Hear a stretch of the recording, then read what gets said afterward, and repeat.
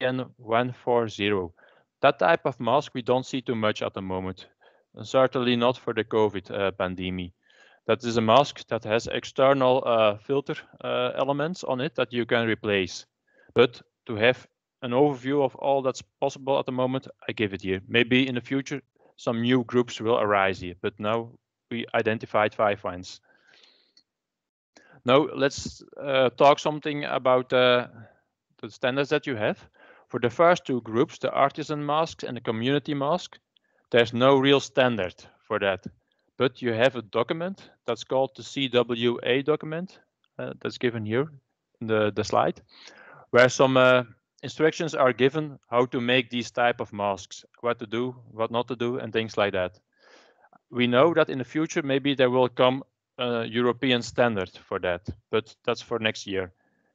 Then the third group are the medical masks. Then you have the standard EN14683. I just give the numbers. Persons that are involved in the production of these know what's behind. And even in the next part of the presentation, the equipment will be shown and things like that to do the testing. For the FFP mask is the EN149.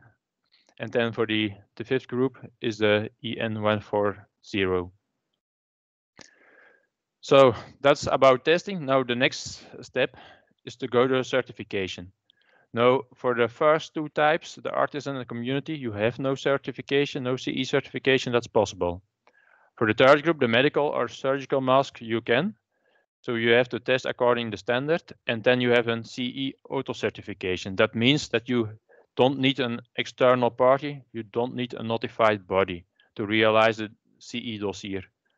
For the next 2 groups, the FFP and the EN140 masks, you need a notified body that helps you to prepare the CE dossier. So there's a big difference with the third group.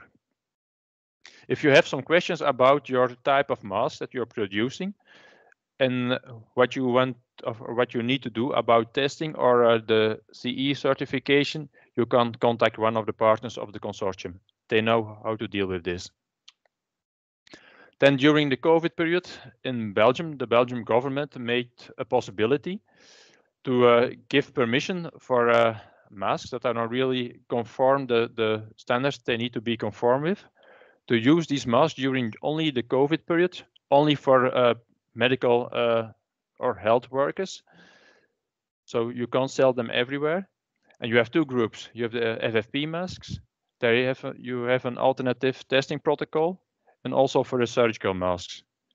That are just temporary solutions, and we know in the future that they will disappear.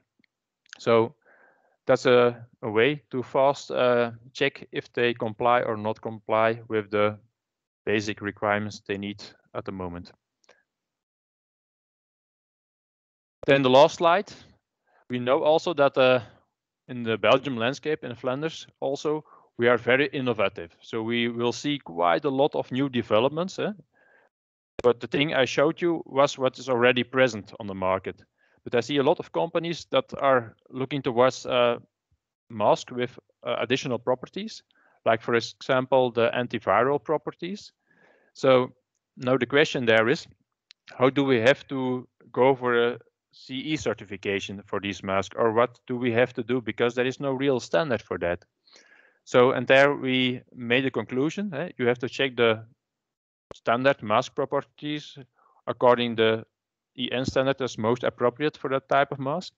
Then the antiviral properties include that you have to do a registration as a biocide also. So you need to be aware for that. Then another thing that we may not lose is that we have also to check for side products that can be formed by the antiviral function that's on the mask.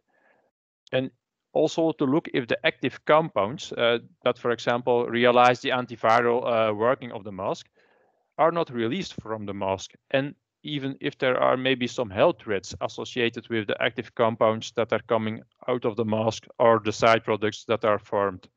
So that's more complex. And so we know what to do there at the moment. So if you have some questions there, you can contact, for example, Vito. Another question we see now more and more, because 3D printing is very popular in our regions, is that they make masks based on the shape of your own face. Now, there is no real European standard for that. So what's the solution? We have to test the mask according to the most appropriate EN standard, but for the standard shape of that mask. And in the next step, you have to contact a notified body to prepare the CE dossier, like with the standard masks. But an additional step is there. So the notified body will take an additional task. They will audit the procedures for making the individual masks, and they will also do inspections at the company at some times to look how the procedures are applied. So I hope this will help you, because it was for us also a way to look to the right solution here. But now I think we are there. So that's it. Let's go to the next speaker. Nico, can you take it over from me? Yes, so I see we have already quite some questions in the chat. As I mentioned, we will have all the questions afterwards, because I see questions that might also be solved with the next speakers presenting.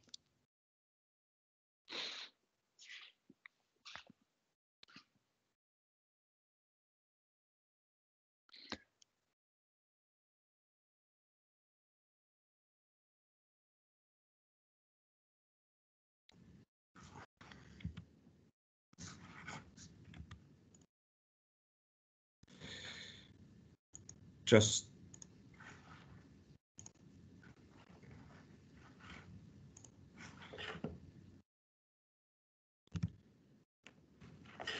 okay, good morning. I hope my presentation is visible also. Yeah, okay. Okay, thanks. Then we'll start, because in about 10 minutes, I will try to give an overview of the different tests that are involved in FFP masks. As Jeroen already mentioned, most of the items concerning certification. So I will very briefly just touch that topic. Now, first of all, what is an FFP? Well, most new information for me concerning the FFP was the acronym. Something that I need to check sometimes. It's well, an FFP is a filtering face piece mask, and they have different types. They have the cups version, they have the 3-fold, 2-fold, the Chinese-like. As most of you already know, they come in different qualities. The FFP 1, 2, and 3, and the higher the number, the better the protection that they supply. They can be valved or non-valved. For the COVID crisis, we focus mainly on the non-valved version, since the valved one isn't as safe to the other people. So in the COVID crisis, we mostly see non-valved. They are either reusable or non-reusable.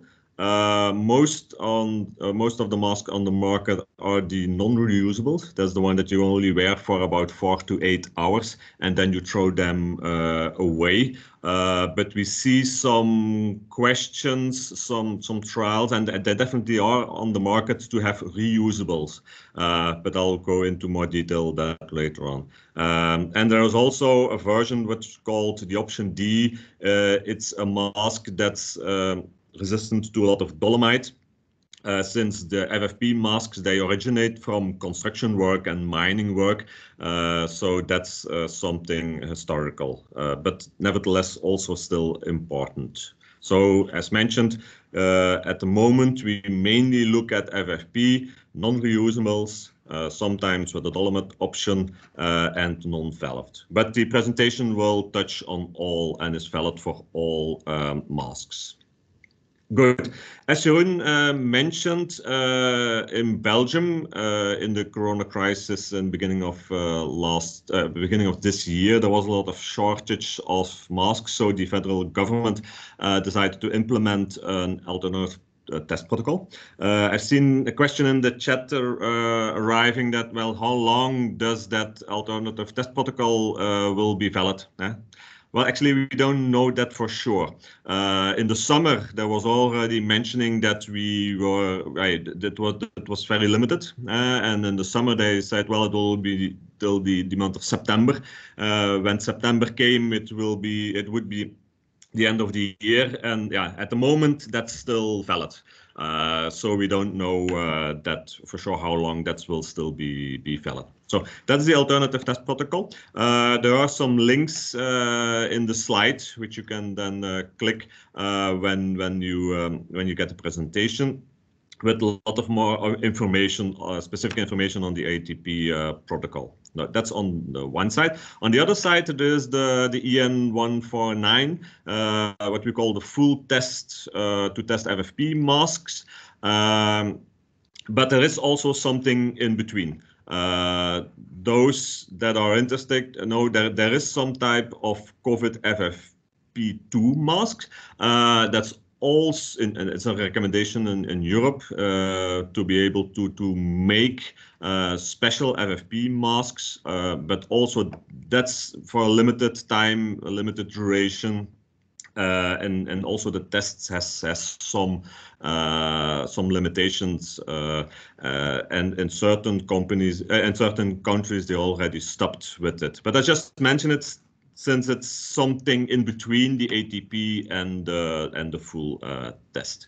Now, as you mentioned, you have the ATP currently, which is performed by 4 labs in Belgium, and the EN149. It's done by the full test. It's done by at the moment 11 labs. Now, after Brexit, we don't know how that will work out. Most likely, there will be only 9 labs in Europe that do the full EN149, in which V2 is one of those select group. Good. Just some general slides to give an overview. Well, we live in Europe. We all know the FFP3 masks, but we're not alone in the world, of course. In different continents, different countries, they have similar tests, they have similar masks, and they have different names. So just here a slide to give an overview of masks that compare to a certain extent to the masks that we use here in Europe. Most of all, most known are those from the USA, like for example the N95 or the KN95 from China. 95 standing for the filter efficiency of the mask. So there, the higher the number, the better filtration efficiency that you have. Good. First of all, a small overview of the different tests that you have within the EN149. On the left side, I just mentioned some smaller tests, which I will touch very briefly. And on the right side, there are the 5 main, most important tests, and I will give those a little bit more attention. Good. Now, before going to the test, just mentioning also, especially for those people interested in developing masks, that in order for the mask to qualify, they only don't need to just pass the test. They need to be able to withstand certain conditioning of the masks. Certain masks are tested as we receive them. Other are first temperature conditioned with temperatures of 70 degrees Celsius, but also minus 30. So that's an important thing to note, that you need materials that can withstand those temperatures.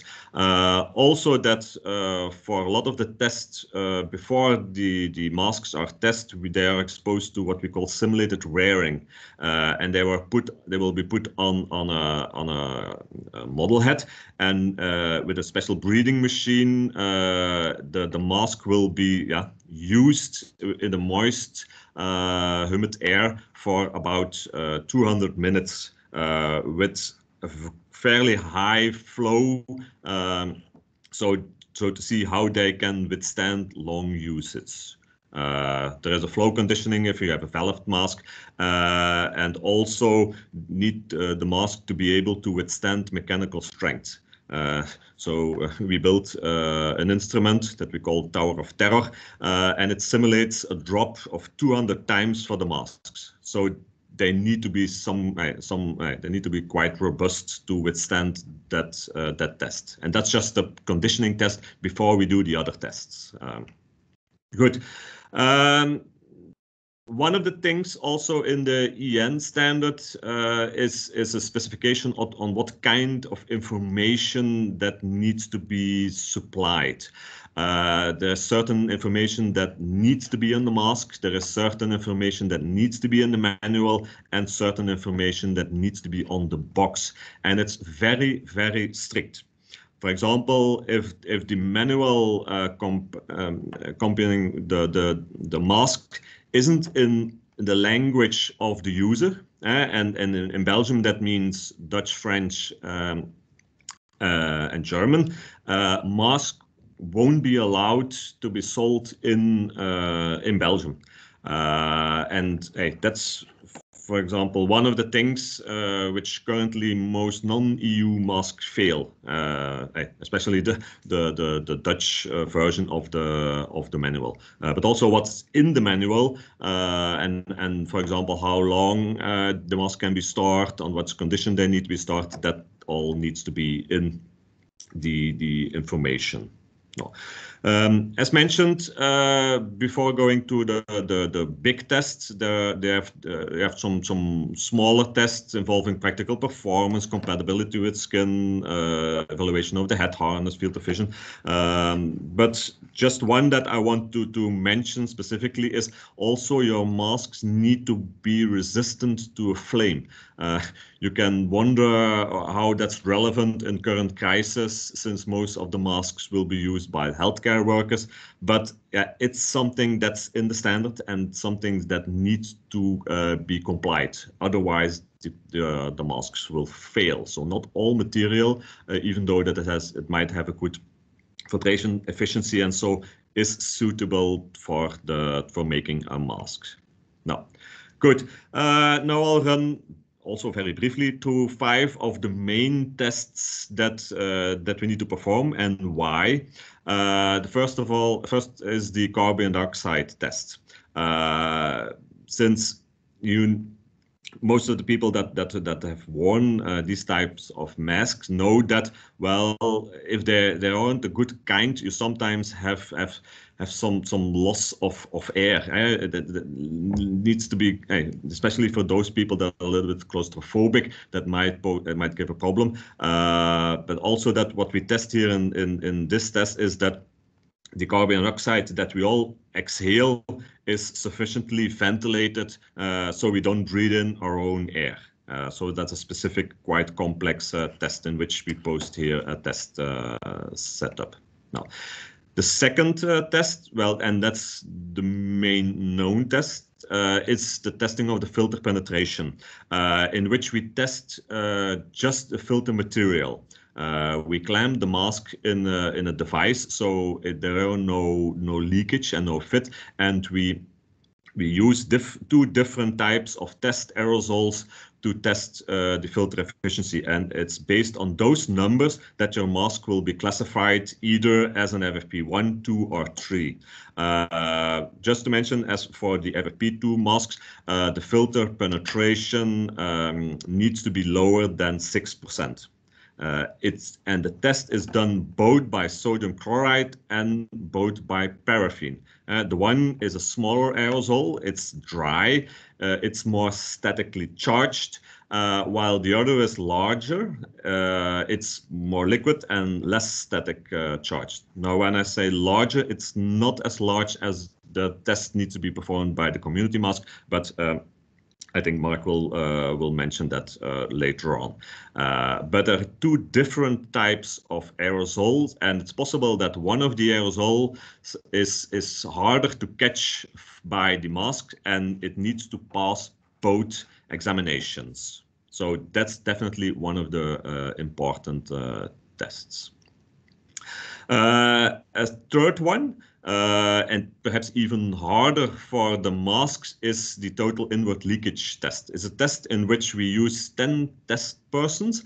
We put them on a treadmill, we give them a mask, and we connect a lot of tubing to the mask to be able to test inside the mask and outside of the mask, and to see, well, actually what goes through the mask when people are using it. So we don't only test the filter material, but we also test the face seal leakage, possibly an exhalation valve leakage if it's present. And we do that by using 10 people with different face characteristics, and that's the real life test. So this is the test how the mask will perform in real life. We do it on a treadmill by walking, looking left and right, up and down, talking, and then again walking. It's again done by sodium chloride and with this very specific instrument. And also mentioning that for this might be a detail, but it's different from the ATP protocol, is that here we only measure during the inhalation phase. So we want to have a true vision on how the mask performs. Now, even though that the test looks fairly simple to perform, the evaluation is less so. Because as with the filter penetration test, that when all masks need to comply to a 6% penetration for the FFP2 mask, for the TIL test, that's different. Since we have 10 test subjects and we have 5 exercises, so we actually have 50 results. Not all results need to comply to a certain standard. And even there, this is the standard difference. So for all the 50 individual results, 46 need to have a result for an FFP2 mask of 11%. So there are possibly even 4 tests that have an inward leakage of more than 10%. So that's important to know, and as also to be honest to the people that are using masks, is there is no zero risk. Supposedly you're wearing a mask and you're working in hospital and you're turning over a COVID patient to treat the wounds, for example, and you're doing some mechanical labor. You're a little bit need to be rough because it's a heavy person. It's possible that in that case the mask doesn't fit as good, and then you're close to the patient, and it's possible that your inward leakage is higher than 10%. So also there is no zero risk, but that's also one of the reasons why we are very, very strict in evaluation this test, since we want to have certainty that the quality of the mask is reliable. Okay, good. Perhaps a little bit faster on another test is the breathing resistance. If you have ever worn an FFP2 mask, a good one, not AliExpress China version KN95, but a true FFP mask, you will notice that it a little bit more laborious to breathe. So there are also limitations on the air resistance of specific masks. Good. And lastly, it's what we call the clogging test. It's mandatory only for the reusable masks. So in most cases, we don't need to perform this on a mask that we need to evaluate. But it's important to know, and especially in Dutch, they have a nice word for floating around mask. It's zwerfkapje. The uses of non-reusable mask isn't really the most sustainable way. So people have been looking in reusable masks, in sterilization of masks, especially in the period of shortage.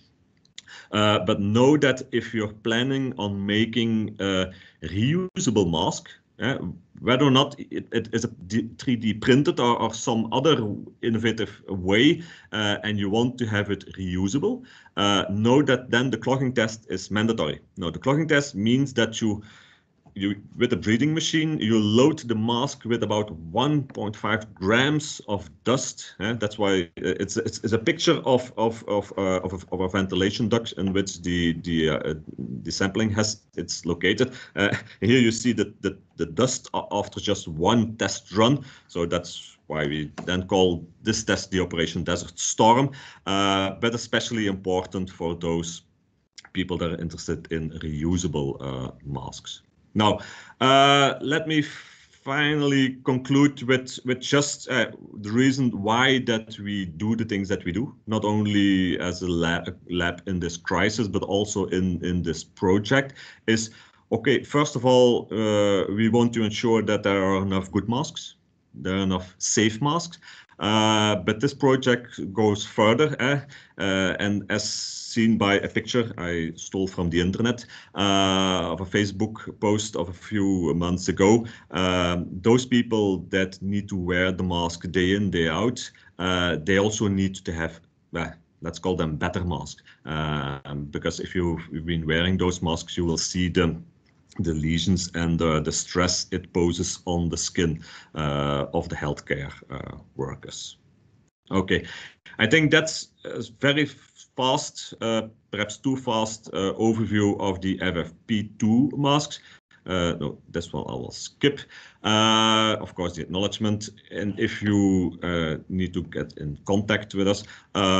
Also, just to mention that in the rest of the presentation, but it will be mentioned also in the further on, in the rest of the presentation, we will not focus on comfort testing of the FFP2 mask, since it's, as you have seen with all the tests, they're quite technical and dedicated.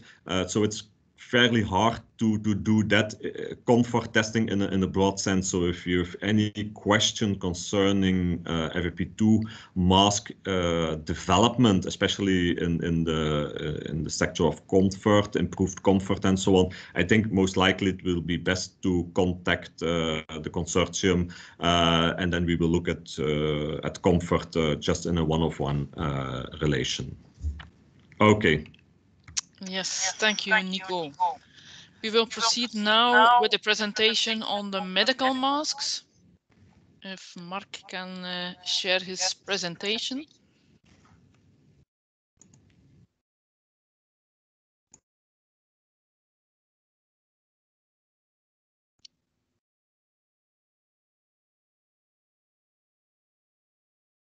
Hello, good morning. Everything fine? Can hear and see everything? Yeah, okay. So yeah, we saw the testing of one of the categories, so the FFP mask. This presentation will handle shortly the testing and classification of medical surgical face masks. So a surgical mask, which is very important to state, is not to protect yourself, but to protect everybody else around you from being infected, or in a general sense, the basic use of a surgical mask, of course, was before this crisis only in the hospitals. Nobody would be thinking about wearing this on the streets, of course, but yeah, times change. So, and these are or were worn only to protect patients during interventions, during operations, of course, from getting additional infections during these surgeries or interventions by doctors and nurses. So that's very important to know. So that they were never intended to be used to protect yourself. So also the basic protection was to against larger droplets and not too small aerosols or small-sized particles, for example. Also, The standard which I will be talking about was already briefly mentioned, so the EN 14683. So it was developed to show compliance of these products with legislation, which is generally the case for standards, and to be able to put a CE mark on the packaging or on the product itself, depending on the requirements. So in this case, it's to show compliance, as it is considered a medical device, not to protect yourself, but to protect the patient during an intervention. So it's considered a medical device, class 1, just to be more clear. So according to either the medical device directive, which is still in running, of next year, it's supposed to be this year, but because of this crisis, this was the actual start of the medical device regulation. So the new legislation on European level will start officially next May in 2021.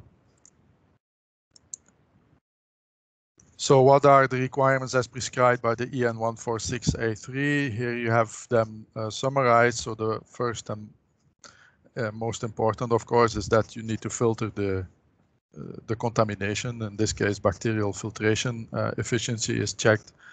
At the same time, you don't want to be suffocated when wearing a mask, so you need to have a certain breathability. To combine those is not always easy, as we notice now.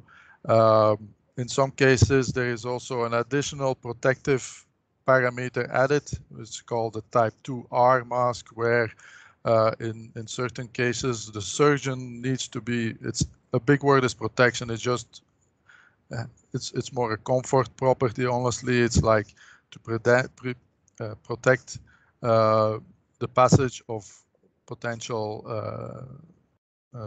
physical liquids, let's say blood, to be penetrating the mask from outside in. So this is a mixed interpretation of the, so this can, in my view, sometimes bring confusion, but okay, it's added to as an additional property for some types of surgical masks. And then another one which is sometimes maybe a little bit or forgotten or given less importance, but for me it's rather important. It's actually what it is supposed to be clean, also the mask. So it's they are not supposed to be used sterilized. So the masks are used as is, as they come out of the factory, as they are packaged there. So they need to have a limited amount of microorganisms on them, which means that we have to check the microbial cleanliness. And then another one, the final one, is biocompatibility, but that's honestly, that's a basic requirement which is actually noted in the actual legislation. So that's a requirement for all medical devices which come into contact with any part of the body of a patient. So these are the requirements from the latest version, which was published in 2019. Just background information, Centex Bell is an active partner in development and the revision of these standards. So you see that there are 3 types of masks, type 1, 2, and 2R. Type 1 is generally, as you see in the remark below in the table, is supposed to be used for patients and other persons to reduce the risk of spread of infections. Specifically in these situations, so the type masks is normally worn but always in healthcare situations. So that's the basic quality. Type 1 is its maximum. The filtration needs to be minimum 95%. There needs to be a certain breathability, which means that the pressure, the differential pressure shouldn't be higher than 40. There is no requirement for splash resistance, and they all need to be evenly clean. So the microbial cleanliness needs to be less than 30 CFU, which means colony forming units, or the measure of number of bacteria should be less than 30 per grams. The difference for type 2 and type 2R is that the filtration efficiency should even be higher, so minimum 98%. For type 2, the breathability shouldn't be affected by that. For type 2R, as there is an additional protective layer generally on the outside to meet the requirement for splash resistance needs to be maximum 60 Pascal per square centimeter. So now I give a short overview of the tests individually. As for the FFP mask, you need also to condition these masks prior to testing. In this case, you condition the mask at high humid, in a very humid environment, meaning minimum 85% plus or minus 5 at 21 degrees C. So that's basically the simulate conditions of use and the humidity that is creating when you're wearing the mask and when you start breathing through the mask. The first test, so the bacterial filtration efficiency, it's actually described in detail inside the standard, so it's not a separate testing standard for Europe. In the US, there is a specific standard for it. It's called the ASTM F2101. It's actually very similar to the one used in Europe. So what we do is evaluate the effectiveness of the mask to capture droplets containing bacteria. So this is the apparatus. So it's a high column where we create an aerosol starting from a solution containing a certain concentration of a bacteria, in this case the Staphylococcus aureus. And then we, underneath that column, we put the sample, so the mask is put. Above what we call the Anderson impactor is actually a sieve system with different sizes of filtration size, starting with the bigger particles to the lower ones. So there are 5 or 6 levels, I guess. So after what we do is a comparative trial where we use no specimen, no sample compared to the actual tested mask.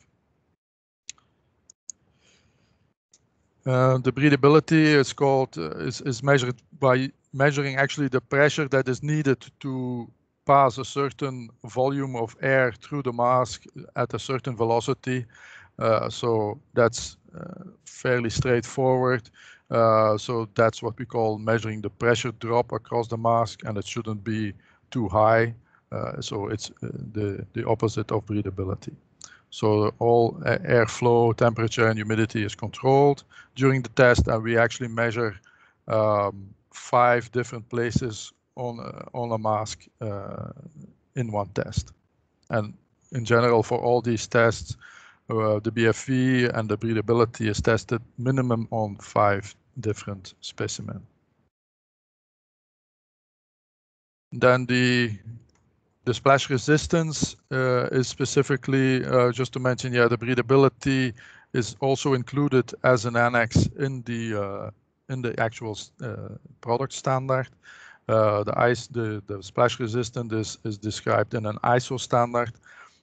So it measures the impact of small volume of synthetic blood, which is then sprayed at a high velocity at the mask. You can see the test setup more or less here. You see here the syringe where we spray the synthetic blood targeted at a very small hole here where we evaluate the possible penetration through the mask. So this is a certain speed is set, and it corresponds actually to puncturing a small blood vessel at a certain vessel pressure, so which is 16 kilopascal.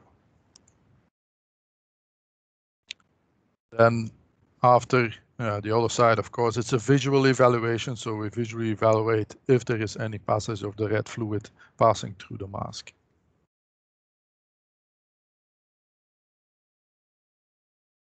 And then the final actual requirement by the standard is the microbial cleanliness, also known as bioburden. It's a very general property actually, which you can analyze on multiple type of products, mainly medical devices, which are used non-sterile or which are sterilized, and you have to have a limited amount of bioburden, or you have to have a high cleanliness to prevent any contamination even after sterilization. And it's a ISO standard as well, which allows you to determine the total content of specifically viable microorganisms which are present on the product.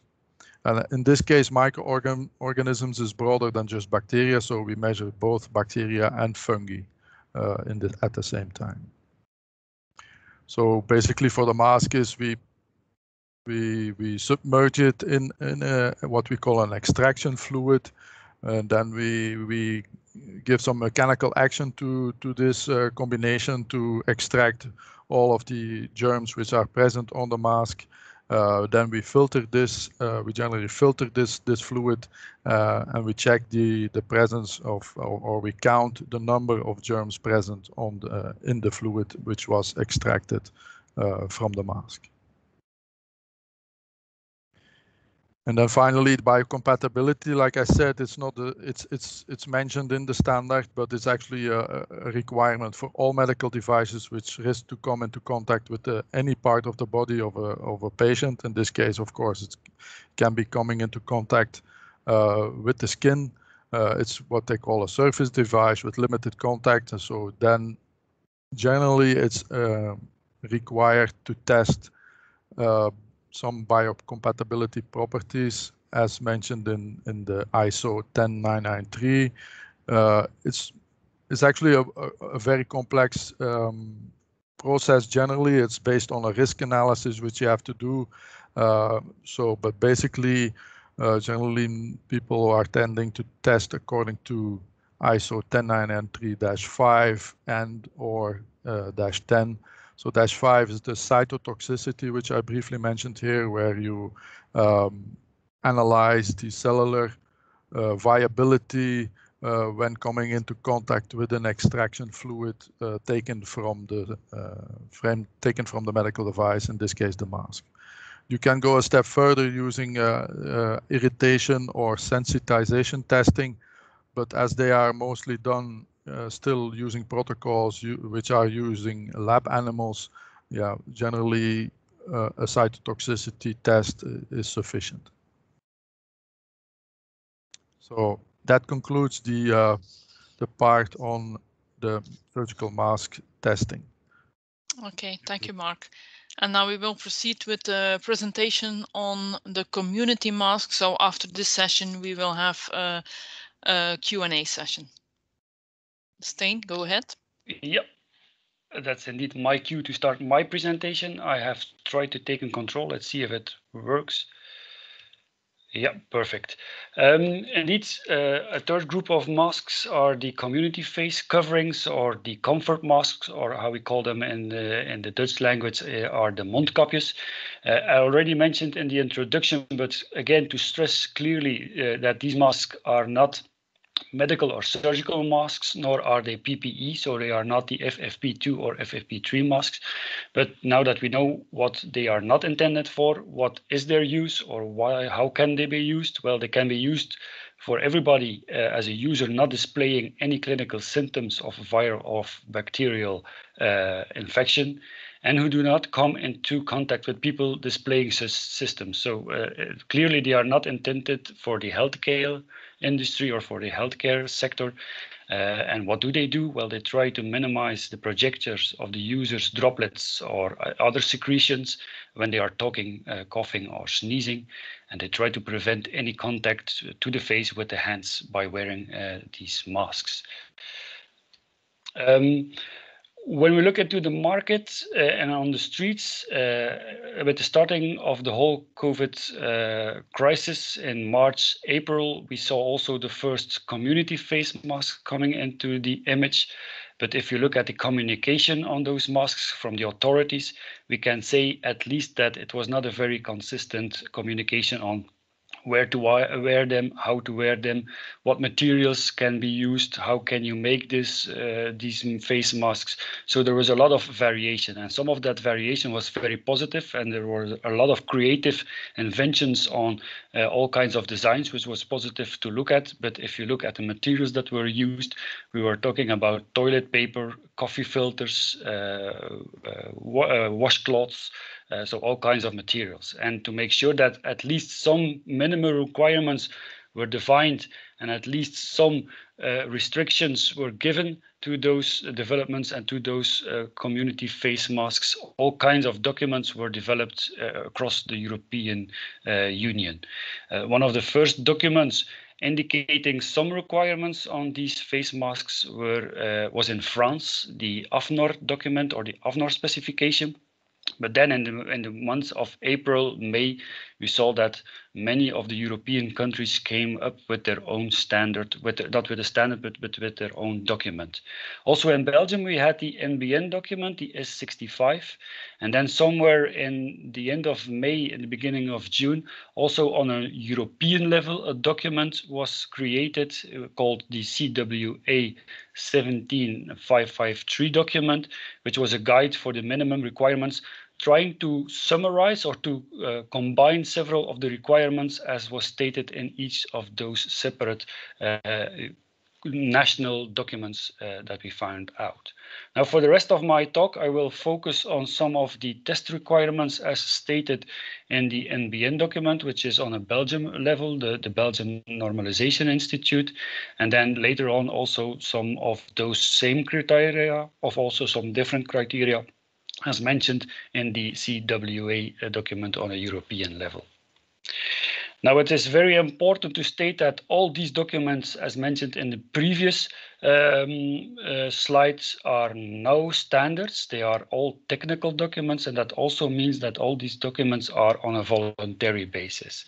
And although I will only discuss some of the criteria on quality and the testing linked to those criteria, most of these documents also include some recommendations on size, on the patterns that can be used, but also on the way on how to use it, how to maintain it. Is it washable? How many times can it be washed? What markings, what information should the provider, should the producer give to the market? And also what packaging can be used for those masks. But the focus for today is mainly on the quality requirements and the testing linked to those requirements. Now, if we look in the most of these documents, as well as in the NBN document, we see that they all come back to several testings, several requirements. There is a visual inspection also including, in most cases, and this is also the case in the NBN document, the resistance test for the head fastening systems, and then comparable to what we already was discussed in the previous talks on filtering efficiency and air permeability, and also the absence of any harmful chemicals or substances is also mentioned in the NBN document. Now, in most of these documents and also in the NBN document is stated that these tests can be done in a recognized laboratory, but also in-house or in company testing, as long as you can validate the testing and that you can prove the impartiality of the tests done in the own company test facility. Now, more specific on the tests, though, the first criteria is indeed, or the first requirement is the absence of any harmful substances, chemicals. For this, you can refer to an existing test system, like for instance, the Ecotech certification and test parameters, or you can refer to several and general known health parameters and check whether these chemicals are present on the mask, yes or no. Concerning some quality aspects, some appearance aspects on the tests of the community masks, we have a visual inspection where we are looking at sharp edges on the quality of the masks, but also on the fit and the fitness on how it is presented to the head of the test subject. And also we are looking at the resistance after several wear cycles, as well after or before washing cycles of the head securing devices. For the filtering efficiency, I can be very short on that because the NBN document is referring to the tests as was already described by the previous two presentations. So referring to the medical masks for the EN 14683, but also referring to the FFP masks test method for filtering efficiency to the EN 149. Now you have to be aware that the NBN document was created at the end of March and the beginning of April. So that was at the moment that the capacity of testing in Europe was under a big strain and under a big stress moment. So a lot of free capacity was not to be found in European test facilities. And that's the reason why also an alternative test methodology was given to check for filtering efficiency, and that was the ISO 16819. Again, for all of these three possible test methods, a clear minimum requirement was stated.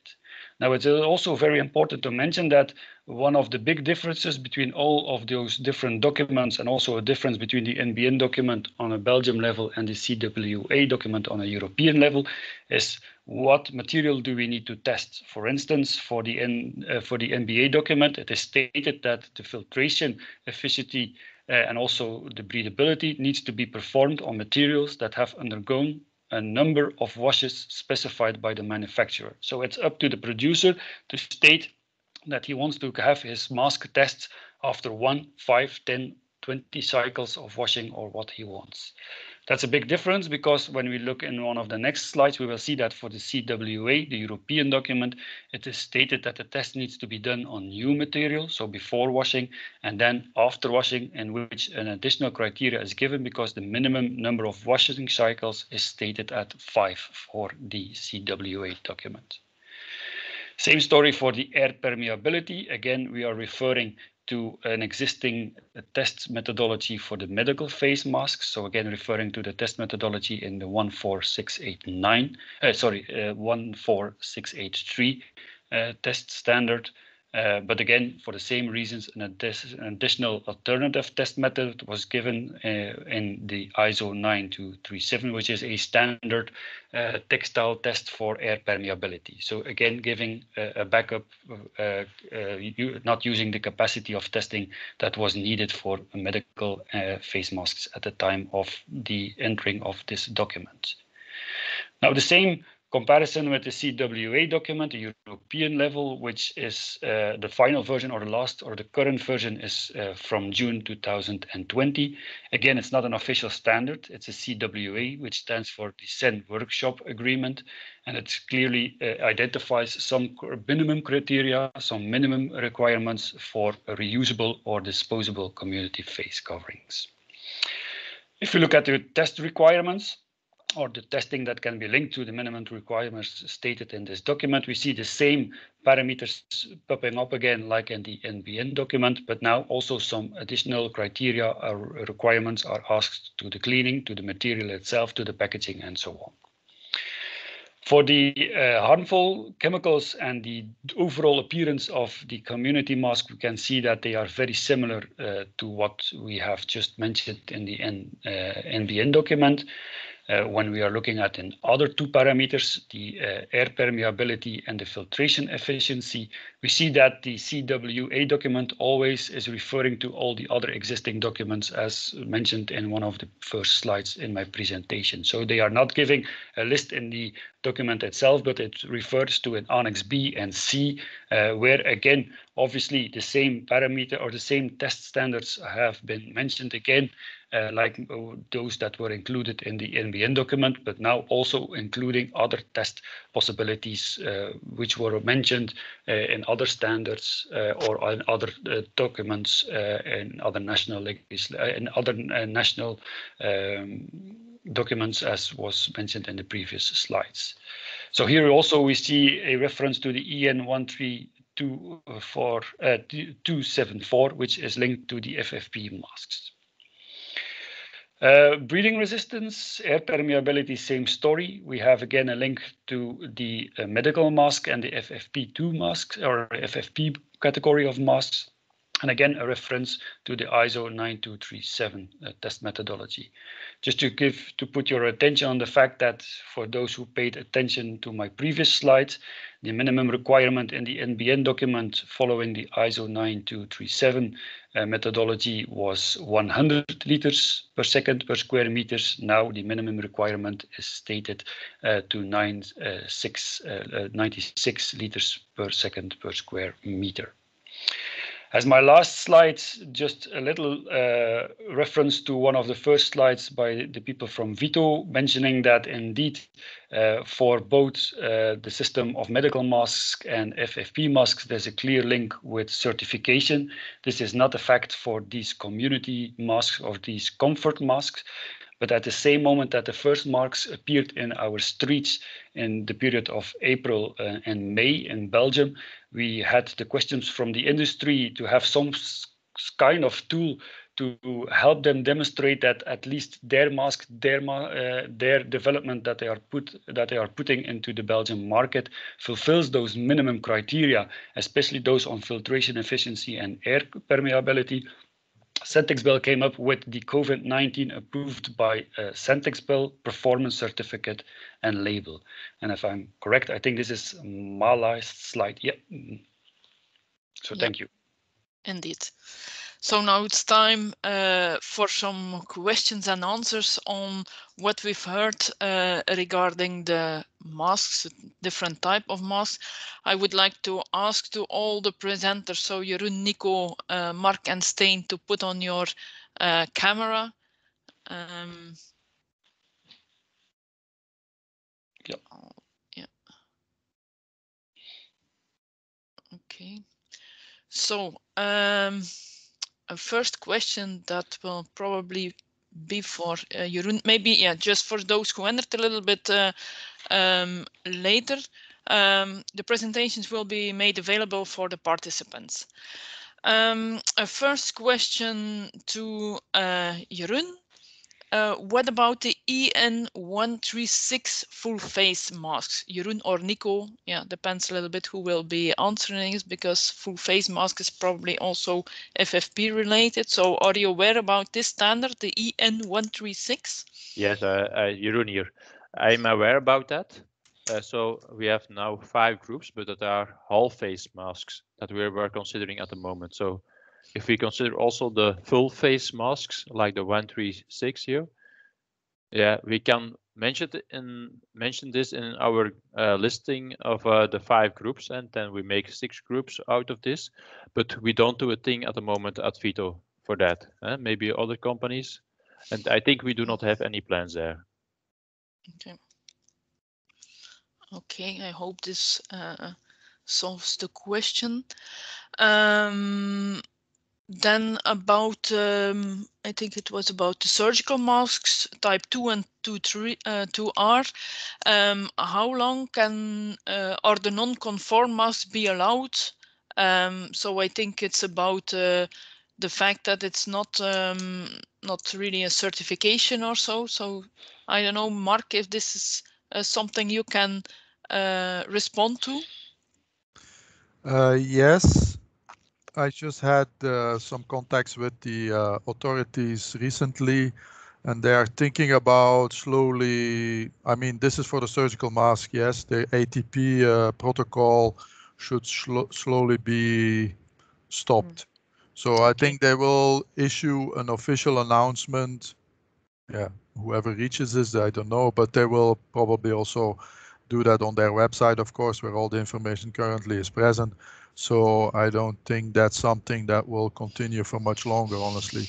By the way, we don't get, the last couple of months even, we didn't see much activity on that area anyway. So I think that's something that should be slowly forgotten, let's say, for the moment.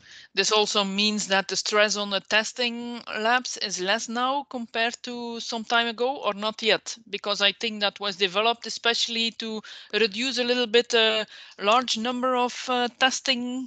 That's or could that's be how one we of the reasons, but it's not the reason why we presented. The basic reason why is just to alleviate the shortage, because if there would be stopping millions, basically, of masks at the border for administrative reasons, that would not be accepted very well by the general public and the hospitals who were actually crying or asking for a mask at the start of the crisis. So that's basically why it was done. But for the moment, of course, now everybody should know the actual rules of importing these masks and that what kind of documents are needed and so on. So it was an exceptional rule, and that's why it will probably be stopped. And what concerning the pressure on the labs, yes, we have increased our capacity, and of course the number of requests is reducing. So yes, we are back to, let's say, reasonable lead times at the moment. Yes, I think that's the case for. Also, not to mention that there are, like Vito, a number of other laboratories took initiatives to install this expertise at them. So if we were one of the few in the world before this crisis, now there are many more labs offering these tests at the moment everywhere anyway, which is not always a good thing, but yeah, they are. Okay, thank you. Yeah. So Jeroen, you also mentioned in your overview that often there is some functionality that they add, like antiviral properties. So the question is, what if the antiviral product they are using is a non-biocide? Yes, I have not the right answer for that. Let's be clear. Most of the time, you should say antiviral is a biocide, but I have no exceptions in mind to think about this. So not clear for me at the moment. Okay, I don't know if somebody else from the panel could give some additional answer on that, or does know what about a non-biocide antiviral? Maybe just briefly, if stating antiviral is already in a sense a definition of a biocide, so you just need to call it differently. You need to be creative if you want to avoid being eligible to follow the biocidal legislation. So it's a very thin line you're working on if you're doing that. So be careful. That's all my advice. Okay, yeah. Then there was a question to Nico about the measurements you do for the fit, where it's asked, do you provide anthropometric measurements of the test persons in this still test? Yeah. Yeah, that's something that we indeed do. The EN 149 is fairly general in its recommendation. They just say you need to have suitable persons that are typical of the people that are using them, and doesn't specify any further that. What we did is we've looked further onto an ISO standard. The ISO, I'm just reading it now, the ISO 16976 part 2. And it's an ISO standard describing anthropometrics and how you can divide a whole group, both men and women, into 10 groups of people based on their face length, face width, and so on. So we looked we added that to our internal procedure, so we know that we have a suitable range. People with small heads, with big heads, broad heads, to test them. And what we do need to do in the EN 149 is specify what kind of characteristics that test panel have. So the test panel results, the measurements of our test panel, they are in our test report and can be checked. So there's also a reference made here in the chat to the P5, P50 and P95 size distribution. Is that something you're also using? Well, there is, as mentioned, based on the statistics, there is an X and a Y diagram based on specific measurements that you then position them. It's not so strictly as P95 or P99. It's more of a block diagram, but it has statistics behind them. But they're not similar to the P95 or something. But it is a specific ISO standard that's focused on anthropometrics that we follow. Okay, thank you. And then I see a question for Mark. Are there at this moment reusable fabrics known that pass the EN 14683? Very good question. It's actually a very big minority of samples that we get tested. There were more at the start of the crisis because everybody started at the moment. But the most of the new manufacturers which we are getting samples from are based on the traditional materials which are already been used in the past. There might be, but I'm not really aware about it. We didn't also compile all this information yet. Probably that's part of this project as well. So please participate and you will learn probably how you can do that in the future. Thank you. Okay. Another question about the biocidal, virucidal, as we just mentioned it. So there's a new question stating that what if the product is daily used in the food industry, you eat it on a daily basis. So what about that? I cannot comment on I cannot honestly comment on a specific case if I don't have all the details. So it's very difficult. I just gave the general information. If you call something antiviral, it probably needs to comply with some kind of legislation. If it's the food industry that accepted it, it's a different kind of application. So it's not always the same rules are valid for a different application. That's not the case. All the risks that you have when putting in food or on a body or using it on a patient, it's not the same risk. So you need to evaluate every case by case. That's all I can say for the moment. Thank you. Yeah, I can add maybe a little thing. We at Santexbel had a project on biocidal products. Because yes, this is quite difficult for textiles to put biocidal products onto it. At least there's let's say a heavy regulation about it. And we also thought at that time we will look what is used in food industry and in cosmetics and use it on our textiles, because that should be normally feasible. If you can eat it, if you can put it on your face, why wouldn't you be able to put it on textiles? But no, this was not the case. So they look at the application to say what's possible or not. And it might seem a little bit strange, but that's the fact we also learned in that project. So if you would need some more information on that, I can see if one of the colleagues can give you some more information on that. But so it's not so easy to say it's used in another industry. It may be used there, so it should be also usable in textiles. Unfortunately, that's not so straightforward. So as far as I see, I can comment on that, because you definitely need to watch out, because things that you eat, they go into the digestive tract, while things that you put on a mask, you have inhalation. So things might be dangerous to your lungs while they're not dangerous to your stomach. Just very plastically mentioned. So and they do I would not put those things in the same basket. No, and they do not only look to the human, but also to the environment, what's happening afterwards with it, if it's coming in the environment or not. Okay, so I think this concludes a little bit the parts. Okay, I just see something popping up about FFPs and the KN95 masks. There is a disagreement on the ATP testing for FFP2 and KN95 masks. Sometimes the port count is used to measure the filter efficiency, while the supplier of the device recognized that this device is not suitable for the tests. Some labs also have opposed against this ATP testing. Are we sure that it will not reject masks that are actually good? Nico, did you understand the question?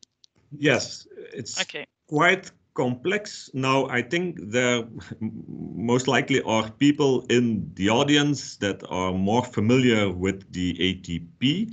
But as I see it, actually the ATP sometimes is supposed to be a little bit more flexible. So you would expect, I answered the last question first. Will it reject masks that might be good?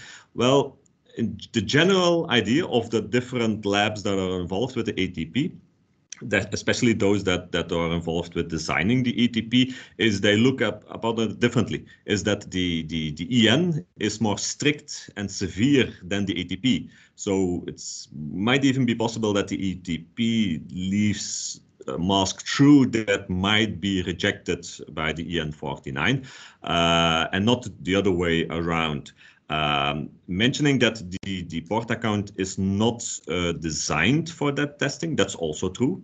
But as Mike also mentioned in the beginning of the crisis, we, Belgium, had to do with the things that we did, and especially those labs that were involved with designing the ETP, which we weren't, just to be honest. They used instruments that were suitable, and they modified protocols to be able to do these things quite creatively. So I think that with all the possibility and all the knowledge that we had then, that you have to be. You can say, well, they did a good job, but of course it isn't a full standard.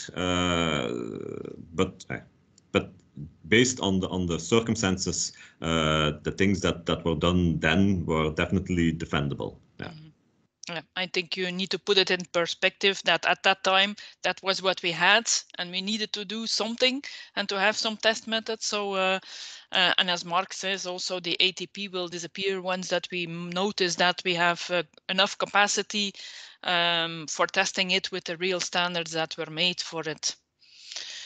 Okay, thank you for this panel with the experts on the different masks. We will continue with the next presentation, which will be presented by Ine on materials that are used for these FFP and medical masks. So Ine, if you can upload the presentation, yes. So that's, yeah, go ahead. Okay, thank you, Miriam. So I will go a little bit more into detail on the materials used for the medical and the FFP masks. So we have the two types, medical and FFP. I will go more into detail on the medical first. This is just a small recap of what Mark already presented. So the other requirements for the medical masks. So we have the bacterial filtration efficiency, which is quite important, the differential pressure and the splash resistance. So what we did at Centexbel, we actually took 8 different medical masks. So we selected them randomly and then we investigated them. So we looked at them via microscope, so to see how they were composed, the composition, the buildup of the materials. We looked at the weight and the thicknesses of the layers, looked at their bacterial filter efficiency, also the differential pressure and the air permeability. So if we can summarize everything, of the 8 masks, we had 6 masks which had the first buildup. So it is a polyprop spun bonded non-woven. As middle layer, we have a polyprop melt blown non-woven and a polyprop spun bonded non-woven. So you can see also the cross section of the mask. One mask actually was composed of 4 layers, 1 polyprop spun bonded non-woven on the outside, 2 melt blown non-woven as middle layers, and a polyprop spun bond as outer layer. So this will be referred later on in the presentation as mask number 4. And we also had 1 mask which was composed actually out of 3 spun bonded non-woven layers. And this will be referred to later on as mask number 1. So if we take a look at the different masks via microscope, actually we can always see quite similar images. So this is how the polyprop spun bonded looks like. Then we have a polyprop melt blown in the middle and then a polyprop spun bond on the outside. So as you can see here already from the pictures, that actually this melt blown non-woven is much more dense than the spun bonded ones. So that means that this melt blown layer actually determines the filter efficiency of the masks.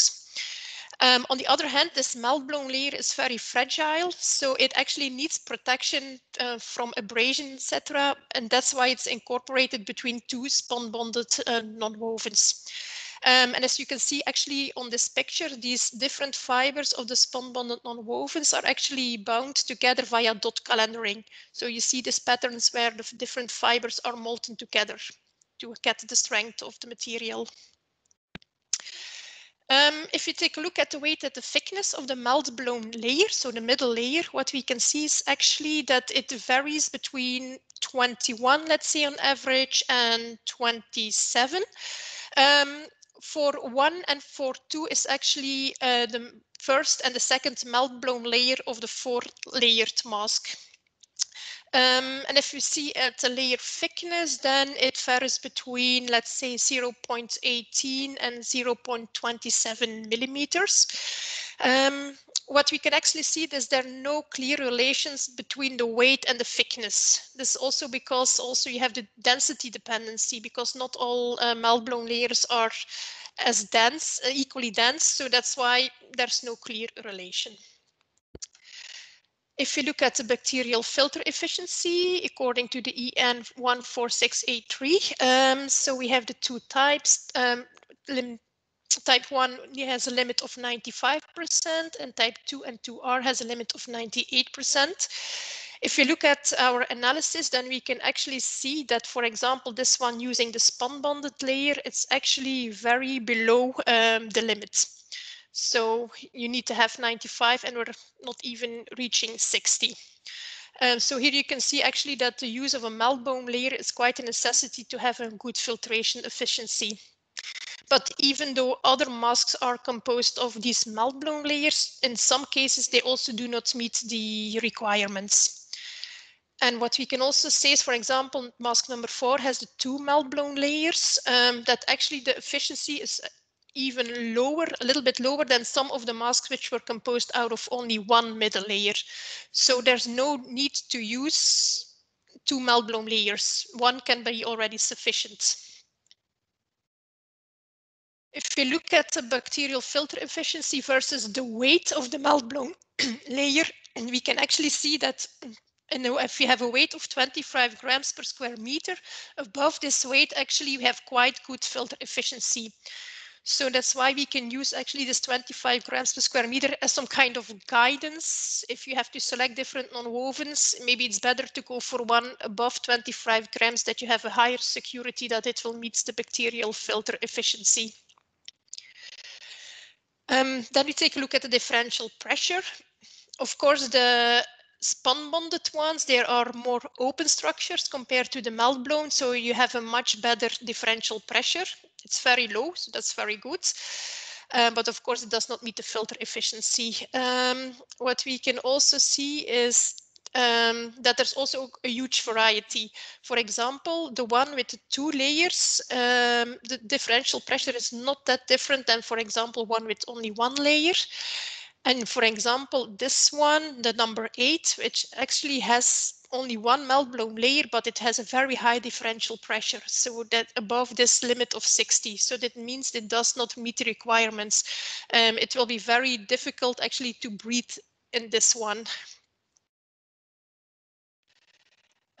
We also assessed the air permeability according to ISO 9237. It has to be mentioned this standard is not part of the EN 14683 for the medical mask, but we just wanted to see what the correlation was between the DP and the air permeability. So what you can see, of course, these spun-bonded ones are much more breathable than the melt-blown layers, as you can see here. We always assessed with 100 Pascal and 200 Pascal. That's why the 2 colors. What we can also see is, for example, of course, the higher the pressure, the more permeable the material is. And actually, what we wanted to do is then plot the differential pressure versus the air permeability. For example, if you would have a fabric in-house where you know the air permeability, but you don't know the DP, via this equation, you can try to have an idea of the DP value of the fabric. It will help you a little bit in selection. So what we can say as guidelines that actually the melt-blown layer is necessary for the filter efficiency. This melt-blown layer, of course, needs to be protected, and this can be done by the spun-bonded, which is very used nowadays. Then in many cases that 1 middle layer is sufficient if you aim for a melt-blown layer with a weight of 25 grams per square meter or higher. But we can also see that all the mouth masks are actually assembled via confectioning. So meaning that not all the different layers within the mask are actually glued together, but they're just confectioning together. But we still have to say that testing is always needed due to the variation in the melt-blown layers. So it's not because you're using this 25 grams per square meter that it will meet all the requirements. So it really has to be tested case by case. So then if you take a look at the FFP masks, here we only assessed 3 different masks. So we also looked via microscope. We looked at the composition of the masks, also their weight of the different layers and the air permeability.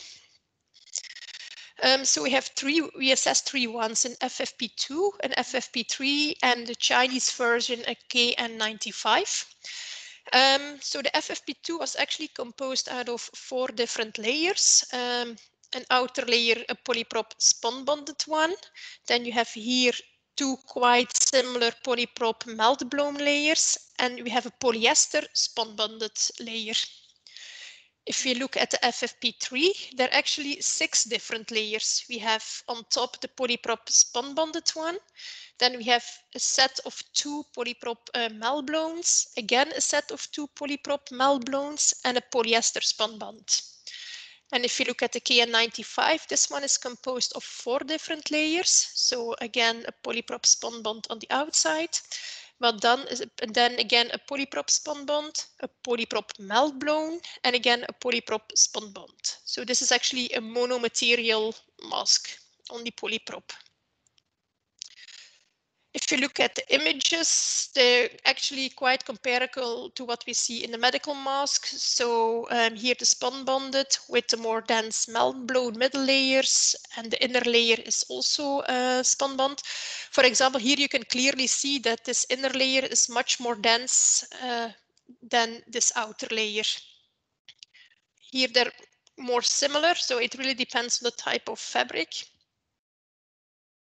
If we look at the KN95 also, here we had the 3 spun bonded ones and the melt blown layer also in between.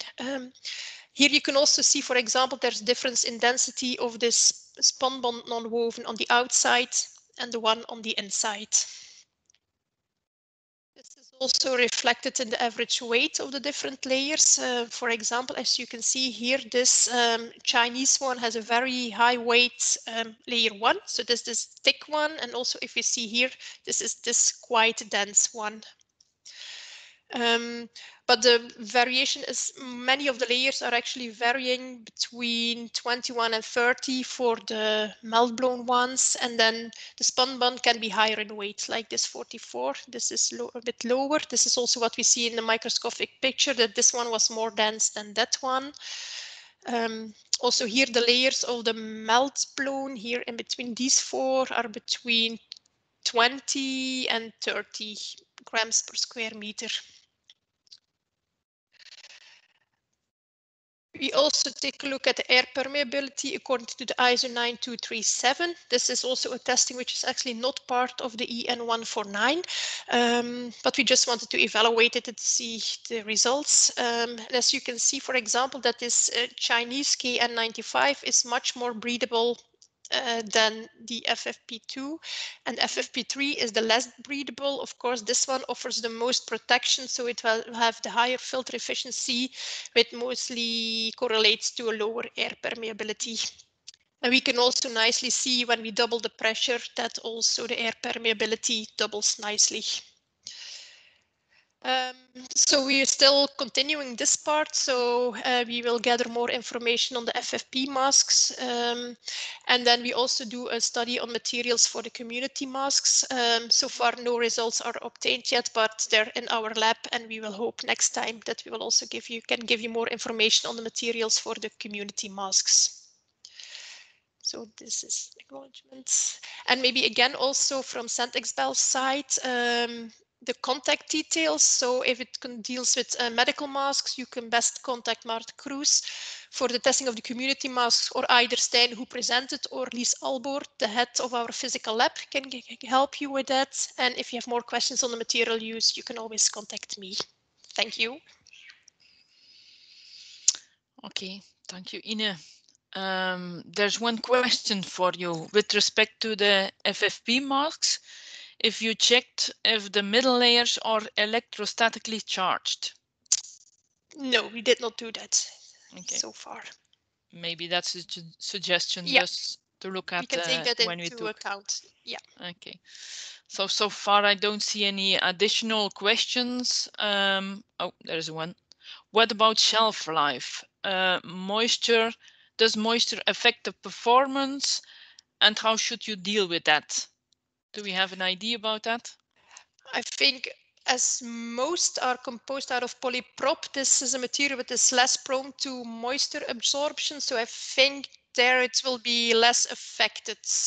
But yeah, we didn't do any research on that topic, but the materials are not known to be very hydrophilic. Yeah. But there were also some the FFPs with polyester, of course, instead of polypropylene. So there might be, yeah, this is something we did not take into account yet. I don't know, maybe from Vito's side, from the testing side, if they have more information on this. Well, yes, but not really on the shelf life. I think the question can be divided in two parts. Moisture can affect performance. On a short term, that's evaluated in the test. As with mentioned in the conditioning, we do simulated wearing, in which we expose the mask to a certain breathing rhythm with moist, humid air. So the performance on a short term, when we test it, it's done with a moistened mask. So their short-term performance is evaluated. What we do not do is an evaluation after 2 years of shelf life, for example. One typical shelf life of FFP mask is 2 to 3 years, which needs to be stipulated by the producer. So that's not standard things that are tested. Yeah. So that was also then the remark that I saw coming. Do you have to repeat all the EN testing at the end of the shelf life? Because it's indeed on a new mask it's tested, but it's never tested during the life. As you also have a test, for instance, for clogging, I can imagine that this clogging during the lifetime of the mask could increase, that you indeed get some clogging after a while. Yeah. While using. That's a correct question, and it's a good question, but it's not answered with standard testing. Okay. What you could maybe do is do some accelerated aging of the masks and then try to redo the testing again. Something we can think about. Perhaps already adding to the question on the electrostatic charges on middle layers. It's not my specialty, but we have been asked the same question. But as I'm aware, but I'm definitely not a specialist, is that it's not fair. It's not actually simple to measure only the inside layer of a mask on electrostatic charges. You can measure, of course, the individual layers, but that does not mean it's as relevant when they combine them with different layers. So actually, to be able to have a realistic view, you measure the electrostatic properties of the whole mask, all different layers combined. And when you take them apart, you can indeed then measure it. But it's no longer valid, because if you combine the results, for example, of a 3-layered mask, it does not mean that you can just add on. So it's the different components combined is not the same as measuring a complete mask. So it seems fairly difficult to do that kind of measurement. But especially, I'm not a specialist. Okay. Yeah. Thank you for your presentation, Ine, and also Nico for responding to the questions.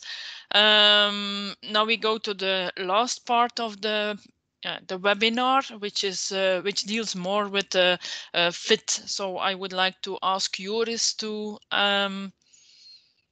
share his presentation.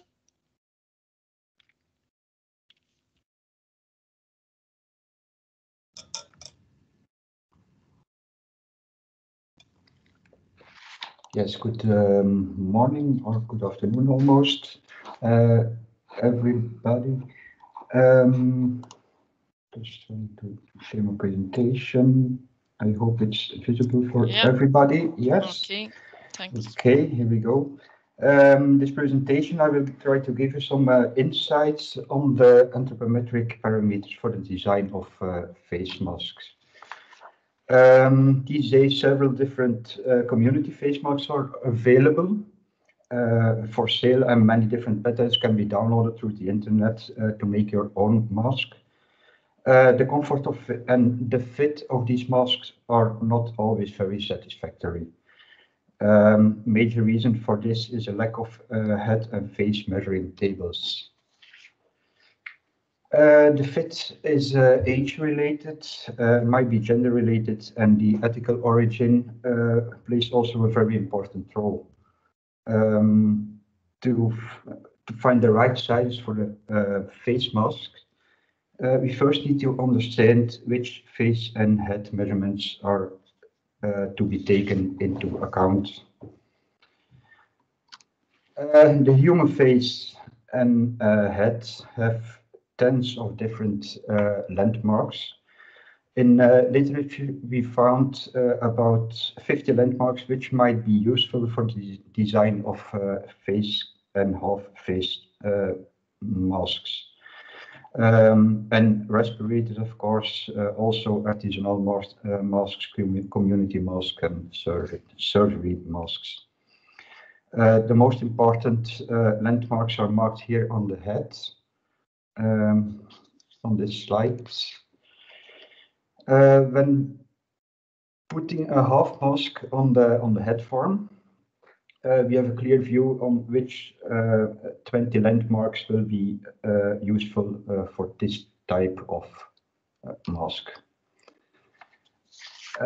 We have the top of the nose, the tip of the nose, the point under the nose, the bottom of the chin, the Adam's apple, the nose root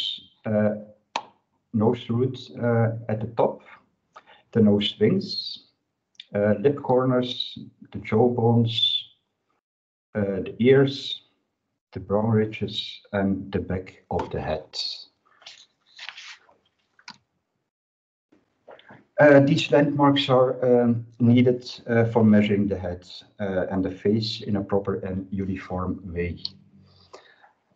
So the measurements we found to be useful, we found about 14 measurements for the design of the head mask, of the face mask, sorry.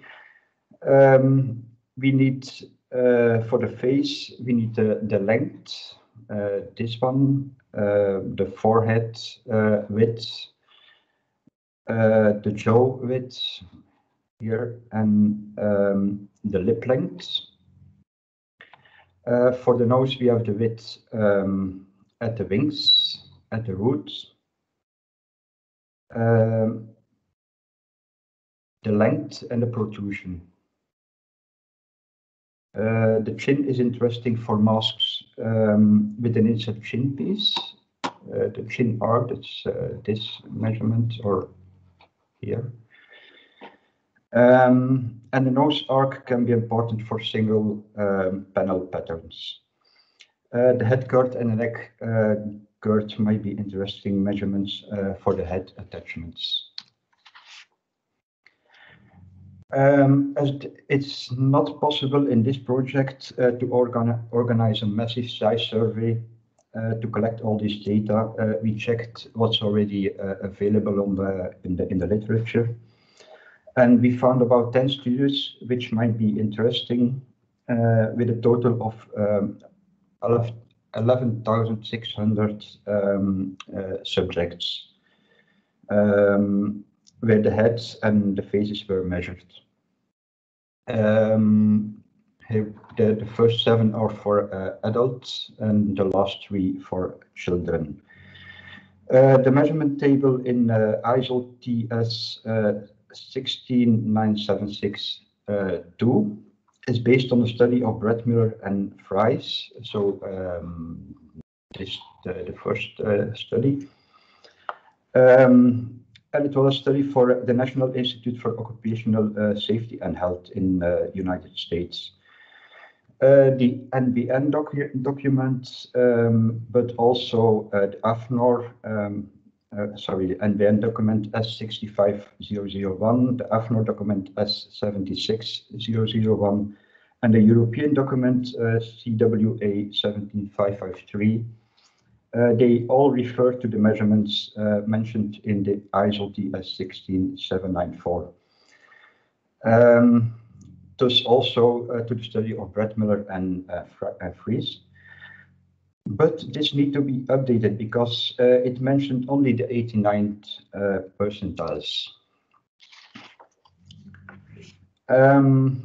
As stated before, the fit is age-related, gender-related, and the ethnical origin is also important. In these papers, we have a very good mix of all male and female subjects, children, and people with different ethnical origin. The Indian people were left out of the study because the sample is too small. The 11,600 subjects have 30 different nationalities from all over the world. To understand the differences between the adult males and females of different ethnical origins, we check the means of all the measurements. For the head guard, the difference between the minimum and the maximum is 12 millimeters. For the face, we see a difference of maximum 7 millimeters. For the face width, I mean, and for the face length and lower face length, a maximum difference is respectively 3 and 5 millimeters. For the nose, we see maximum differences as follows: 8 millimeters in the width at the bottom of the nose, and less than 2 millimeters at the top of the nose. We have also less than 4 millimeters difference in the length and 1.5 millimeters in the prominence of the nose. The lip length differs maximum 5 millimeters and the nose arc 9 millimeters. We see only quite big differences in the jaw width, which is 14 to 16 millimeters, and in the chin arc, which is more than 20 millimeters. What's our conclusion here? We see a minimal differences in the means of the heads and the face measurements between different ethnical origins. But it's quite obvious that the head and the face morphology is different between these origins. We can use all the existing data to make measurement tables. So the next step will be to make 5 different measurement tables, one for each origin and one mixed. We will compare them to find out if one table will be sufficient or maybe we need to split up into different measurement tables. The next step is to compare the male and the female measurements to see if the head and the face proportions differ from each other. We compared here the head girth, the face length, the lower face length, the face width, the jaw width, the chin arc, and the nose arc. The green line, so the inner line here, these are the female measurements, and the orange line are the male measurements. We see here that the proportions are nearly the same for both genders. So what's our conclusion here? We see minor differences in proportions between male and female heads and face. And the next step will be to find out how many different sizes will be needed. So small, medium, large, do we need smaller sizes or larger sizes? this will be investigated in the next 1 or 2 months. So we can use the same measurement table for both genders, for male and female, which will be an unisex size table. For the size designation, it's important to find out which head or face measurement can be used as a primary dimension. Most head and face measurements are very difficult to measure because a caliper or a head scanner is to be used. The most easy measurement to measure is the head circumference or the head girth, because it can be measured with a simple measure tape or measurement tape. We compared the face length, face width, the jaw width, the chin arc, and the nose arc in correlation with the head girth. And we see that the face length and the face width have a high correlation with the head girth.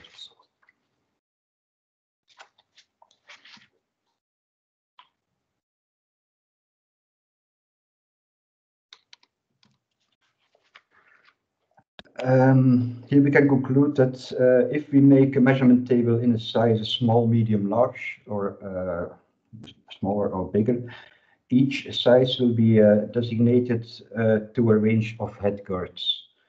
The next step is to find out how many sizes will be needed, as stated in my previous conclusion.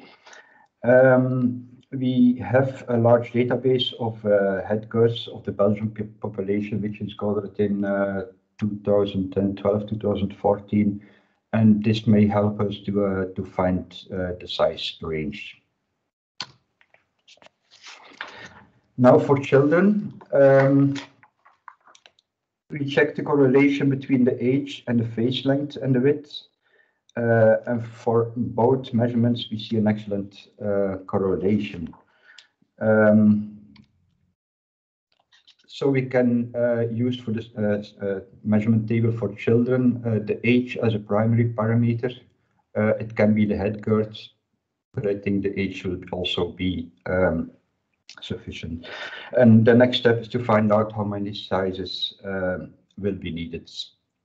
Can we combine a couple of ages in one size, or do we have to make a measurement table per year?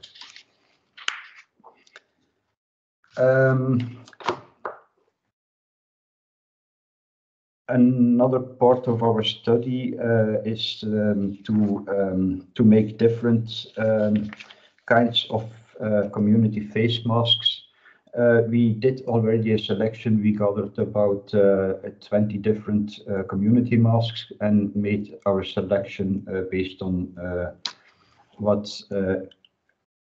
we think would be the best solution. The first mask type is in 2 layers with a pleat in the front, here, and a press pleat, I mean, and a dart on the nose and under the chin. Second mask, also probably 2 layered with a dart on the nose and an inset piece, chin piece here under the chin, of course. A third mask we selected is in 1 or 2 layers. It probably is 2 layers in a knitted fabric with an elastic ribbon on the top and under the chin. Fourth mask which will be prototyped is a mask cut in 1 piece with ear attachments included in the cut pattern. It's a fabric which is 2 or 3 layers laminated to each other with a dart on the nose and a dot under the chin. The fifth one is something completely new developed at Hoogent. It's a mask probably consisting in 2 layers with an inset nose piece and an inset chin piece.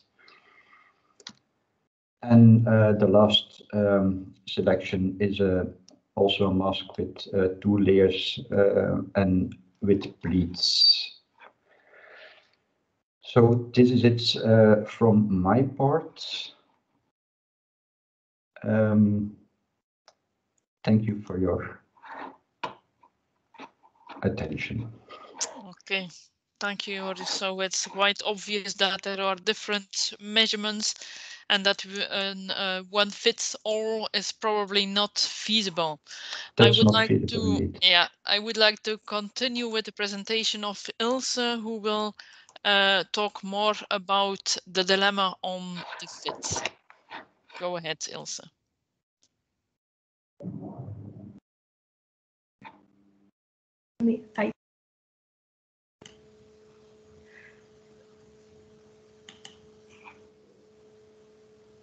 So also the questions for Joris will follow after the presentation of Ilse.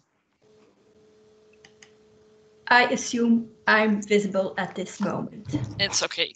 Okay, thank you. Yes, I will go more into detail on the fit and the comfort test that we will perform in the framework of the project. So the problem with a community mask is that it often doesn't fit as it should fit.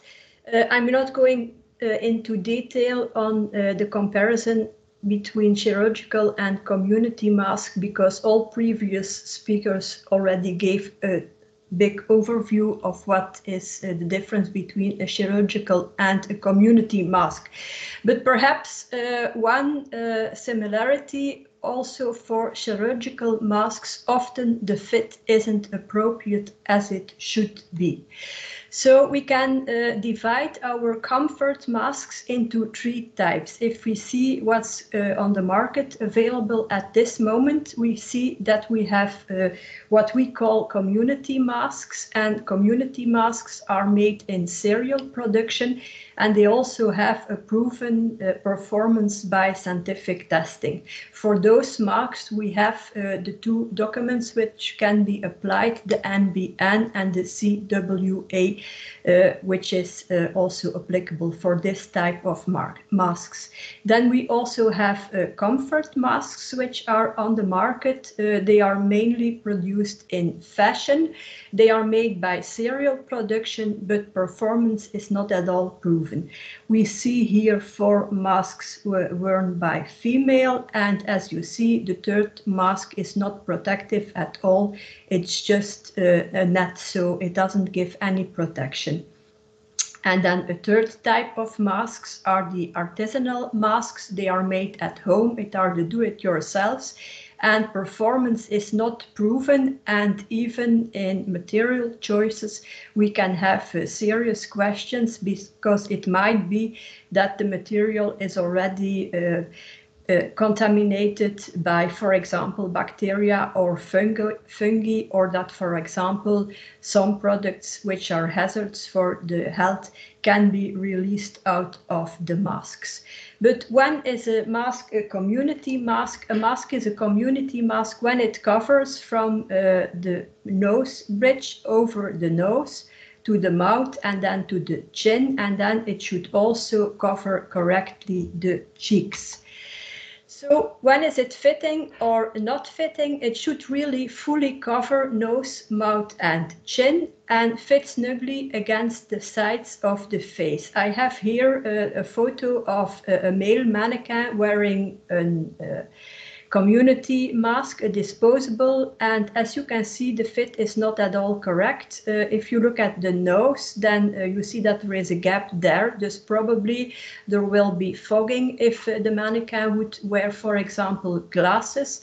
and if not, anyway, the eyes will be dried out. Also at the cheeks there is a gap, so this is not convenient at all. And then at the chin there is also a leak. When there is leakage, there is always less performance of the mask. So this should be avoided anyway by a correct fitting and the right pattern. Also behind the ears we can have several problems, because if it is too tight, it can cause injuries in the skin of the ears. Then I have also a photograph of a girl wearing a chirurgical mask and glasses, and as you see at the cheeks it isn't tight enough neither. For the glasses it is alright, they aren't fogging on because there is a bendable bridge to adjust to the form of her face. Even if you wear a good fitting mask, when you start moving, it should also keep its position when you move your head. And then it should be very easy to put it on and to take it off again. And it may not cause any difficulty while breathing. So if you wear a mask, you should get used to wearing a mask, because in comparison with no mask, breathability is always a little bit lower. So there are some effects of an inconvenient fit of the mask or inappropriate gabardashery, such as headache. So a mask can be worn or by the ears or over the head, and if it is too tight it can cause headache. It can cause incisions in the skin behind the ears. Even elastics or cord stoppers can stick into long hair, for example, or for female, the elastics or the ribbons can even stick into earrings. So this is not convenient at all. This gives a discomfort. Often masks also give fogging of glasses and drying out of eyes, and then combination of fit and material is deposits of moisture inside the mask as well. So within the campaign that we started, the test and comfort test campaign, we focus on two items. We focus on the user and then on the mask itself. For the user, we look at morphology of different faces and heads, and we make size tables. And then we select a test panel which is representative for Belgian population. For the mask, we focus on correct fit and different styles. At the moment, we have 6 different mask styles that we will use, and we will also focus on different barrier layers. They can be single, they can be double, and they can eventually be combined with filter material. And then we will also focus on different gabardashery. So, for example, the putting on can be adjustable or non-adjustable. We will work with bendable wires, with a nose bridge. We can work with elastics or non-elastic ribbons, and we can put the masks on and use a head closure, or we can use it behind the ears. If we look more into detail on the morphology of the face and the head, we had quite some information from my colleague Joris, but I will give a quick summary. So the head dimensions and the face dimensions are in the first place age related. We all know the baby face, a round face with a lot of fat under the skin. If we go older, the fat under the skin tends to disappear very quietly. For an adult, if we look at an adult skeleton and we look over a lifetime, then a skeleton tends to grow about 10% over a lifetime. So even if you're an adult, your head dimensions and face dimensions aren't constant. They always change a little bit. Then there are also some gender related items. For example, male have the tendency to have a more square face and pronounced cheeks and nose, where a female has more a round face. And then we have also some ethnical related influences. I have here 3 photos or 6 photos of women, which I also took from the internet. It's an European type and an Asian type, and at the right an African type.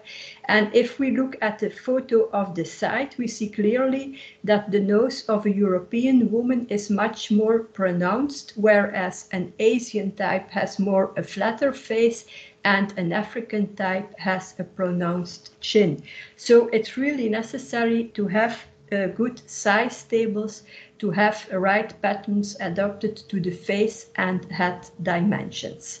For the barrier layer, we look at some essential requirements such as filtration efficiency and air permeability. We also want it to be harmless to the skin and doesn't release hazards or nuisance products that can be inhaled. But we will also make a selection to offer more comfort for the user. For example, we will focus on the handle. We have in our lab a specialist test panel, which was selected over our personal in-ho hand. And this is a test with EPV domes. And it looks at finger sensibility. And with the test, we selected 5 women and 5 men over different ages with very sensible fingers, so that they really can feel quite small differences in, for example, smoothness or roughness of a fabric. They can feel whether a fabric feels cold or more warm. So we will select some barrier layers which are more soft to the skin. We will also use the fabric touch tester, which gives an insight in surface properties, in bending properties, and also in thermal properties of a fabric. And then we will also perform moisture management test. And in the moisture management test, we want to have an indication of what happens when saliva comes into contact with the barrier layer. Will it stay there or will it pass through the barrier layer, for example? Because between the skin and the lips and then the barrier layer, you have a microclimate, and if it becomes too hot inside, this is discomfortable. So we want to test this as well. Then we will look at some additional physical preferences, such as shrinkage and skew, because a masker can fit at the beginning, but after cleaning cycles 5 times, 10 times, 20 times, it might be that due to the skewness in a fabric, the mask doesn't fit anymore. So it should be dimensional stable during its complete lifetime. We will also focus on head harness and gabardashery. So we will use different nose bridges, different sizes, different sharpnesses. It might, for example, occur that we have a certain nose bridge which is too sharp, and that during cleaning the nose bridge comes through the fabric, which is not recommendable. We will also test different materials, for example, metal, and then also thermoplastical materials and different dimensions. We will also use cord stoppers, and there we will also test size and design. For example, if you put a cord stopper behind the ear, it might be that it is too large and that it is discomfortable as well. Then we will also look into different ribbon constructions with elasticity, for example, cords or perhaps knitted or woven fabric. As we see here on the photographs, I have here a mask that's worn behind the ears, then another one which is a do-it-yourself mask where they adapted the fit by using extras, and then we have a third mask on the male mannequin, and we see that one of the black ribbons, elastic ribbons, just isn't tight enough, so it can be worn over the head, higher on the head, or it can be tightened with a cord stopper. So there are different possibilities to use the gabardashery in a correct way and in a comfortable way. For the setup of the fit test, we will also select a test panel. If we look at Belgian population, we see that about 51% is female and 49% is male, and about 12% has another origin. 65 years and older are about 90%, and then 61% has an age between 18 and 64. So we will use with a disproportional and test and probability sampling, because it's not possible to select the test panel in a proportional way. We have to work disproportional, and it will be by probability sampling. We want to concentrate on people with different activity levels, for example, teachers. Teachers have to speak a lot, so you have to use their voice. It might be that the mask gives a discomfort in using the voice and that they have to raise their voice. So this is an important group to test. Then we will select some people working just in the office. They are quite non-active physically. Then we will also test, for example, masks in cleaning staff. This is moderate physical action. We will also use people working as kitchen staff, because in a kitchen, the ambient temperature is always higher. So if there is a higher temperature or higher microclimate between the lips and the masks, it might be that the higher temperature of the room quickly gives a discomfort. And then we will also work with some people working in industry, then also some retired people and teenagers, to cover a whole group of people and to be representative. Once we have selected our user group, we will do size determinations and production of the different community masks, and we will start a first preliminary questionnaire to know some information about the user, such as some demographic information, some health issues which might be related to the comfort feeling of a mask, and then also their current mask preferences and acceptances to wearing a mask. So as socio-demographic data, we will ask gender, age, then also highest level of education, the current professional, whether they are retired or not, whether they work full-time or not, their main occupation, and also the sector they are working in. Some physical important body data that also might influence comfort feeling and fit of a mask, such as do you have a beard or a mustache, do you have long hair, medium hair, or are you, for example, bald?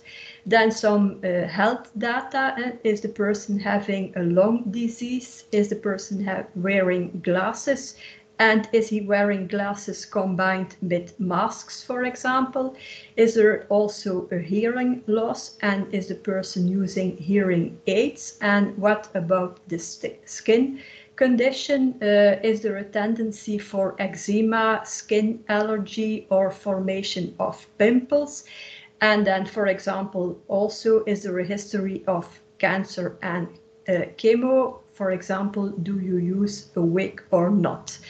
And then some current masks preferences and uses. And so if the user is used to wearing a mask, yes or no? And if yes, which type of mask? Is it a do-it-yourself, a community, or are it chirurgical or FFP masks? And then also, which types do you use? Are they reusable, disposable, or are both used? And how long do you normally wear a mask? 4 hours, or for example, only 30 minutes? This is the overview of some of the questions in Dutch for the socio-demographic data. Then here it is also in Dutch for the health data, and here I've put it in English for acceptance of masks. I will go for this, and then evaluation of the masks themselves. We will do a visual evaluation of the fit, front and side photo of the user wearing the mask. Then we will also have a protocol for some movements that they will have to make for infrared camera movie recording, where we want to see leakage and display inhalation or exhalation of air. And then we also have a second questionnaire which will question the experiences with the different mask types. And again, we will ask, for example, is it easy to put on? Do you wear glasses and did they vaporize? What was the feeling of the fit? Was the mask staying in place while you were wearing the mask and moving your head? If you were not active, were you sweating under the mask? How did the inside of the mask feel for you? Did you have the tendency to touch your face more often than without a mask? Did your eyes get irritated? So all questions related to the comfort feeling and to the fit of the mask. And then, of course, we will also ask an overall compression of the comfort feeling of the mask.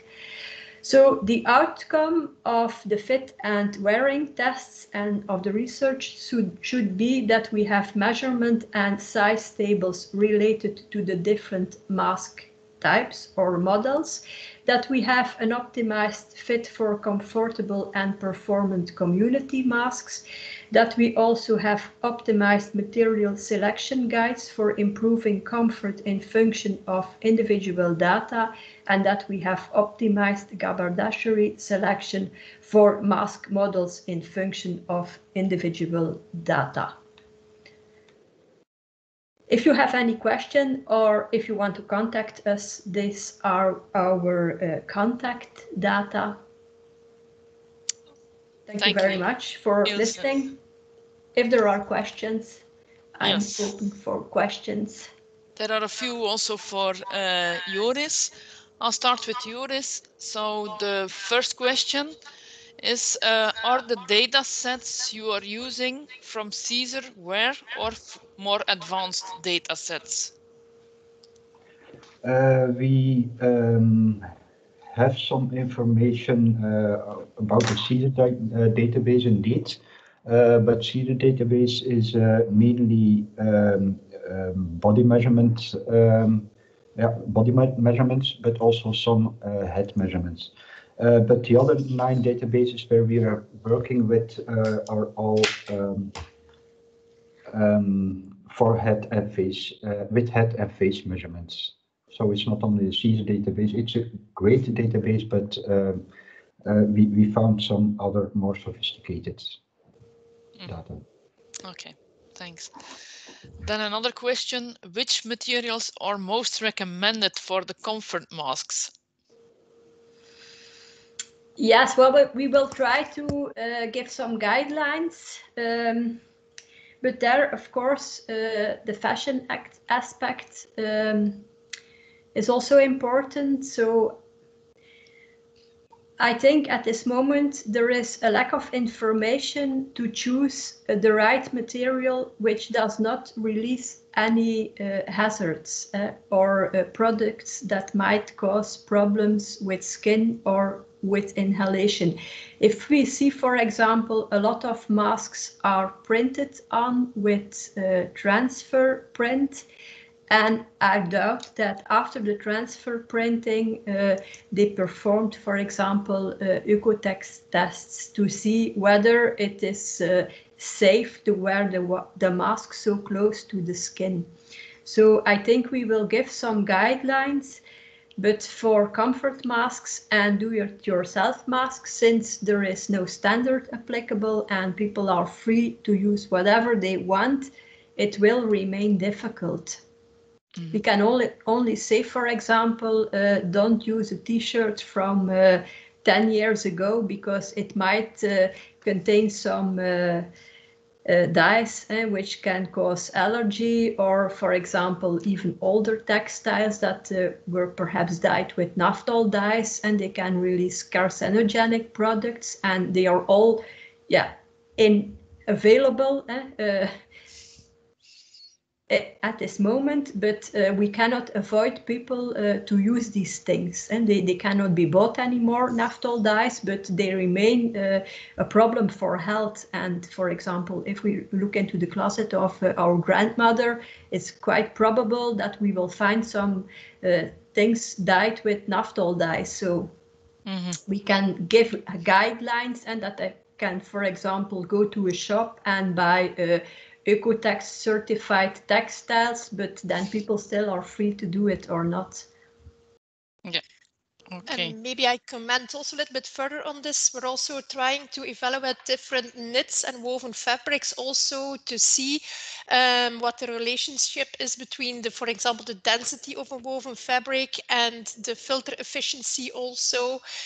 We will try to give some guidelines also for the structure of the material and passing of the requirements. But this is still ongoing, so we don't have any results of this yet, but we hope also from that part to be able to give some guidelines also later on. Yes, what is also important is that, for example, there is not too much fiber released, because if there is a fiber release, it will be inhaled and then it might or stay in the lungs or come out and be contaminated with, for example, bacteria or viruses as well. So it's quite important to choose the right material, which is really safe. Okay, thank you. The next question is for Ilse and Mark. And so it refers to a Centix webinar where somebody from 3M presented, and he discussed filtration in surgical masks, and where he explained that the principle is that microorganisms are bound to larger particles, and these do not deflect from the airstream, so contact the mask first when leaving the space behind the mask. So if the mask retains these microorganisms and the air leaving the mask is therefore already filtered, why is fit then so important? A long question. Well, I think fit is in the first place important, because if there is a bad fit and if a mask isn't staying in place, people tend to touch the mask to put it in place again. And if indeed the mask is contaminated with bacteria or with virus, they have it on their hands and they can contaminate themselves and others because they just touch the mask. I also think if the fit is not good, people have the tendency to wear the mask inappropriate, under the chin, for example, or even around the arms, etc. Yeah. And so it's quite important that the fit is good, to feel comfortable and to accept that we have to wear it. Okay. Yeah, and I would also think that you might have a lower risk to actually get infected yourself also from that part, because a medical mask is really designed to protect the patient, but it doesn't protect yourself. So that's the principle that was explained by the 3M presentation. I've also seen it. But of course, if you have a comfort mask or a community mask, it might even help to protect yourself a little bit more if it fits really well. So I guess also from that point, it might be interesting to have a well-fitted one. And also, of course, everything that Ilse already explained, that it's a good fit is actually quite important. Okay. Good. I think it's also important that, for example, there are really recommendations for cleaning the masks. If you wear it, for example, 4 hours, that after that time it should be cleaned, because otherwise you have quite a bioburden within the mask itself, and then we can doubt whether it's still safe to wear it longer. Yeah, indeed, that's also a good point.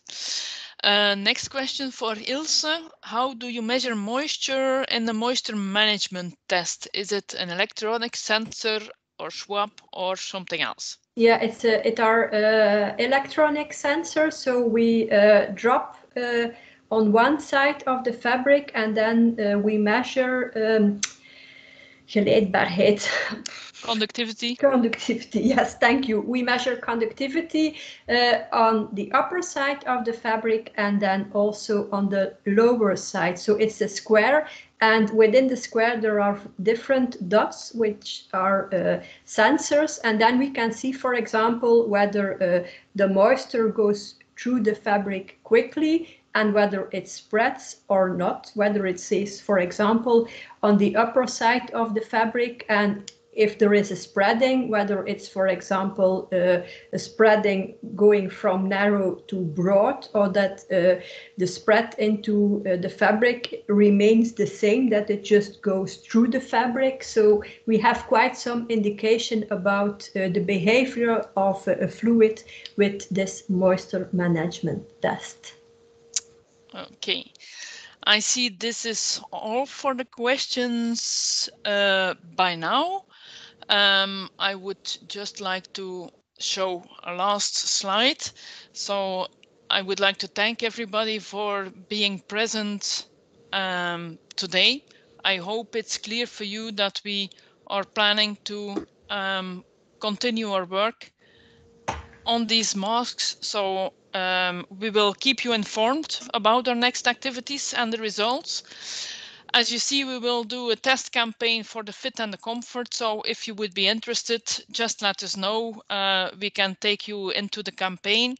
As Ilse explained, we need a lot of different people just to be able to have results. If you have additional questions, so the questions that were not answered already in the chat, because I know there are still some for the speakers that have presented before, we will answer them in the next days. If you have additional questions popping up in the next days or weeks, so send an email to Ine, who will forward it to the speakers that were involved or that can answer your questions. And I would say keep an eye on our website, so it will be launched in January. There you will find our next activities as well and the results we have. But yeah, we will take into account the people that were today present, that we will inform them on our next activities. So thank you for being here and hope to see you on a next occasion in the framework of the Covvid PBM project.